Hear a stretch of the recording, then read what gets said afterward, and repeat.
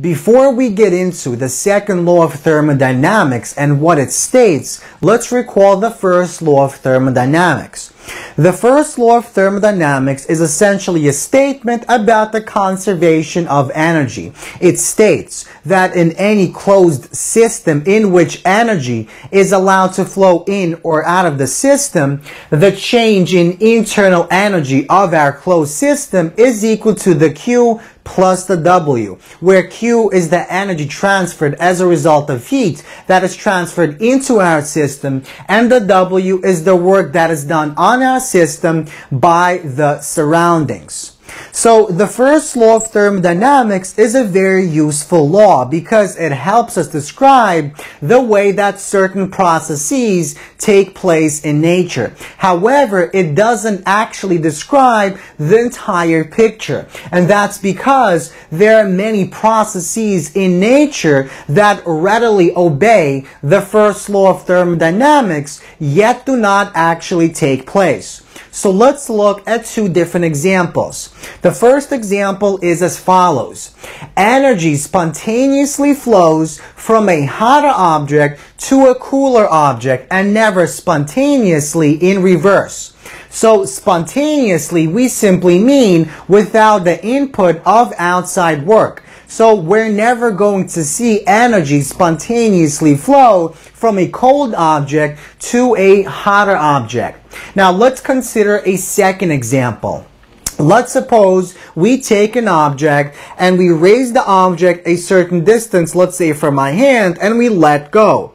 The object's gravitational potential energy will be transformed into kinetic energy.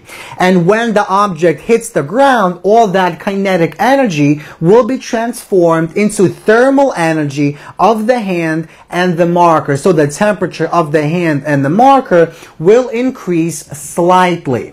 So we see that this process takes place spontaneously without the input of any outside work.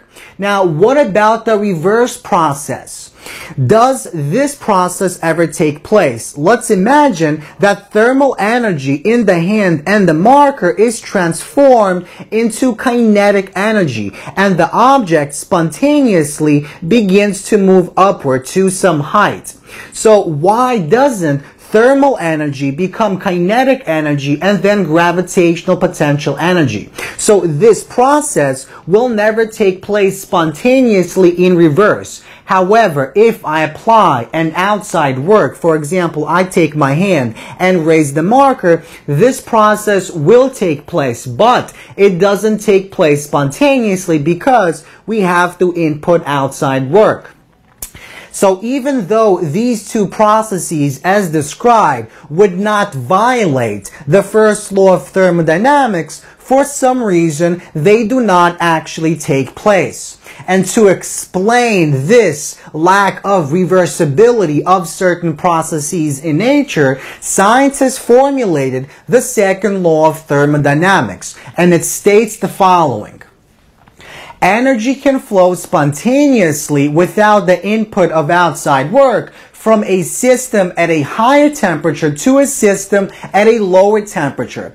Energy does not flow spontaneously from a lower temperature to a higher temperature. Now note that this is not a generalized version of the statement. In the next several lectures, we're going to formulate a generalized statement of the second law of thermodynamics using something known as a heat engine.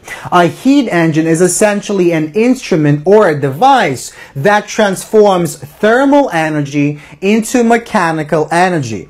So in the next several lectures, we're going to study what the heat engine is, and we're going to use the heat engine to formulate a generalized version of the second law of thermodynamics so that it applies to all different types of processes.